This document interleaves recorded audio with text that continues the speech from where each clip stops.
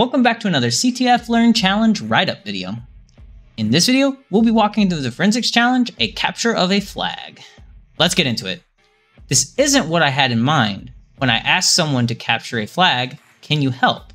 You should check out Wireshark. All right, so you'll download the file and there's no extension to it, but it kind of tells you the extension in a way in the title. It's going to be a capture file. Now, you could probably rename this to PCAP, PCAPNG, whatever, but .cap works too. And so now we can just double click and open it up in Wireshark.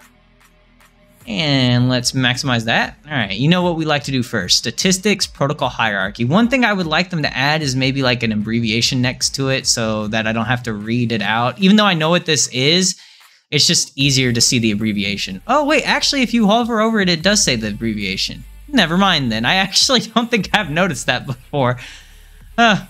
Oh well, you want something new every day, I guess. Unless I just installed a new version of Wireshark, so maybe that's new, but I'm not sure to be honest with you. Anyways, you have portable network graphics, which is a PNG, and then media, JavaScript object notation, but we also have some line-based text data, which is what I like to usually look at first whenever I see HTTP traffic, because oftentimes the flag is somewhere in the text data.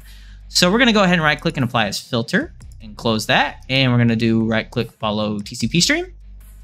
And there's a GET request up here for a message from hazy.co.uk, and it has a base64 string.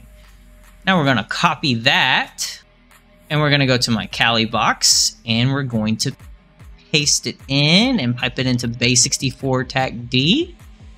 And there's our flag, a flag in PCAP. So I guess it was a PCAP file, but obviously it didn't really mind it being called .cat.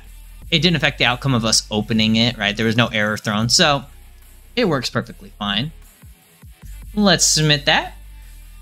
All right, if you enjoyed the video, drop a like and subscribe to the channel to show your support. Turn on post notifications to get regular injections of cyber content directly into your feed.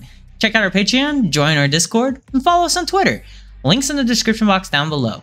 And leave any feedback or questions in the comment section down below. This is Almond Milk. Thanks for watching. Goodbye, world.